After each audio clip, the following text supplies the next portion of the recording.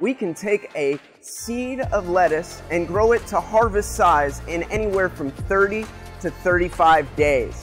They'll spend about 3 days in our office in a complete darkness where they get a chance to germinate.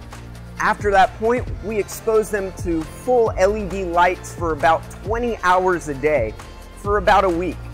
After that point of time, they're only in our grow beds behind me here for about 4 weeks of time before we ultimately can pull them out of the water and harvest them at full-size heads and sell them to the local community, farmers market, wholesale providers, or working with the food banks in our area.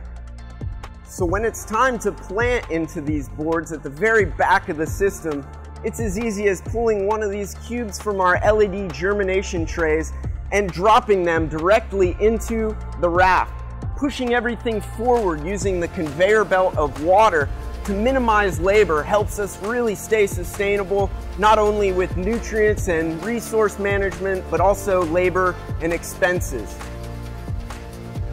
You can see we have a nice array of different reds and greens to make a beautiful mixed blend.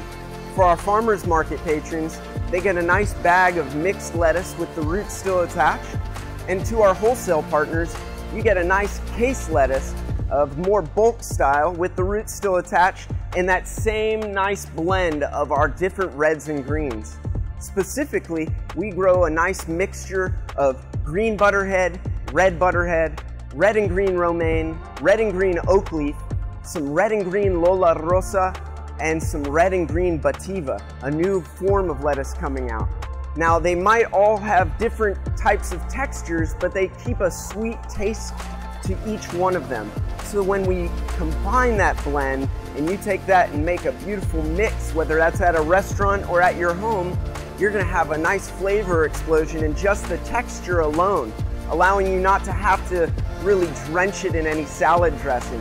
A very nice light oil, a little bit of salt, little lemon would be just fine with this type of lettuce. Since it is so delicate, so unique, you really have more of a benefit just having that kind of difference in each bite as opposed to really putting more focus and time on that salad dressing and the external factors of what makes a salad great, the lettuce.